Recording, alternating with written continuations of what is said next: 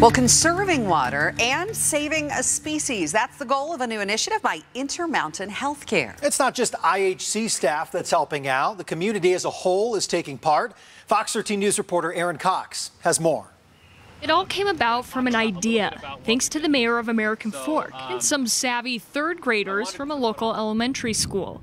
Intermountain Healthcare can now save two things at once: water and monarch butterflies. You know, the Monarch project, we have some really amazing leaders who have an understanding in our landscaping teams. We have some great landscapers who have understood the monarch situation. We also have some really fun community partners. So our mayor and our third grade class at a local elementary school really brought this issue to light with our city council and our mayor.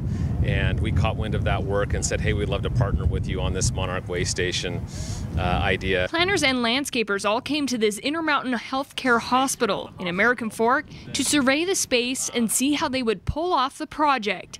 Even one of the local third graders came to the hospital to give her input. We had a young gal from one of the local elementary schools here today who has been pushing this, and she was able to talk. And of course, we have a very supportive mayor as well who have helped push this work along. So a combination of work from our system leaders and some good community friends. Jason Wilson with Intermountain Healthcare says the goal is to save 17.5 million gallons of water a year with the new landscaping. The American Fork Hospital alone would save 2.7 million gallons. But like saving monarch butterflies, Wilson says saving water is a community effort. I think we all try and do a little bit, right? We're all trying to do stuff in our yards. We're all trying to do stuff around our houses.